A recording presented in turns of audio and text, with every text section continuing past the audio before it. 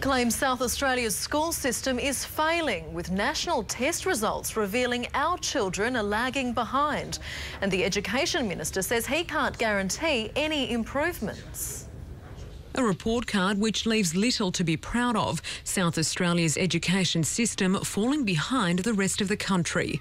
What we've seen in South Australia is a dramatic fail when it comes to NAPLAN results. So many of our categories we've gone backwards. This year's National Literacy and Numeracy test results are out, and so too, it seems, are our students' marks. In almost all categories, we failed to meet national standards.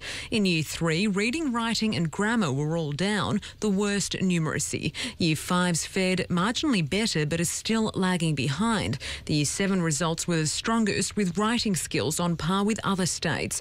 And Year 9 results were slightly up but still left us following the pack. The solution is very simple. If you want better literacy and numeracy outcomes, then you have to have smaller class sizes and better resources so that teachers can have the time to work with individual students. The opposition says the incoming Premier is failing to make the grade in his current job as Education Minister. The numbers have been going down for quite some time here in South Australia, and the government has refused to deal with it. But Mr Weatherall maintains the tests are just a snapshot. I mean, the NAPLAN test, as important as it is, does not measure everything about the strength of an education system. The Education Minister isn't disappointed with South Australia's NAPLAN results, instead highlighting the benefits of our middle-of-the-pack ranking. And despite introducing measures to improve our education system, he says he can't guarantee any improvements next year.